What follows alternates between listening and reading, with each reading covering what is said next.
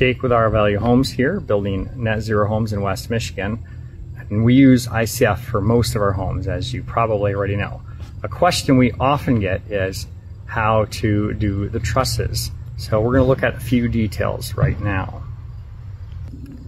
On an ICF wall, the outer 2.5 inches are foam, and we have 6 inches of concrete and another 2.5 inches of foam.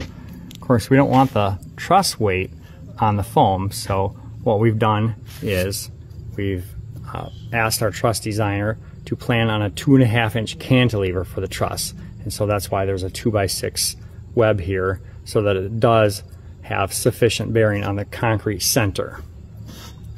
Here we're using the Berman truss bracket, which is a really nice system.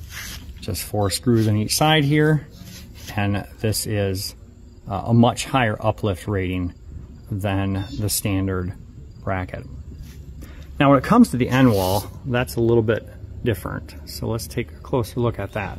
If you're wondering about this fabric, it's called Intello, and you can watch a different video of mine that explains what that's all about. But just looking here on the gable wall, we don't want that gable truss sitting on foam, yet we need the outside to be flushed up with the foam, no ledge. So what we've done is we've put the plate on back a couple inches.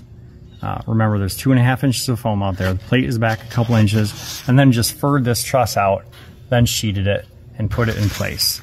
So that's how we can accomplish not having the bearing, any weight on the foam that's on the outside here. Just like this is on the inside, you got the same thing on the outside, but because we've furred out and set the plate back 2 inches, we don't have weight sitting on the foam.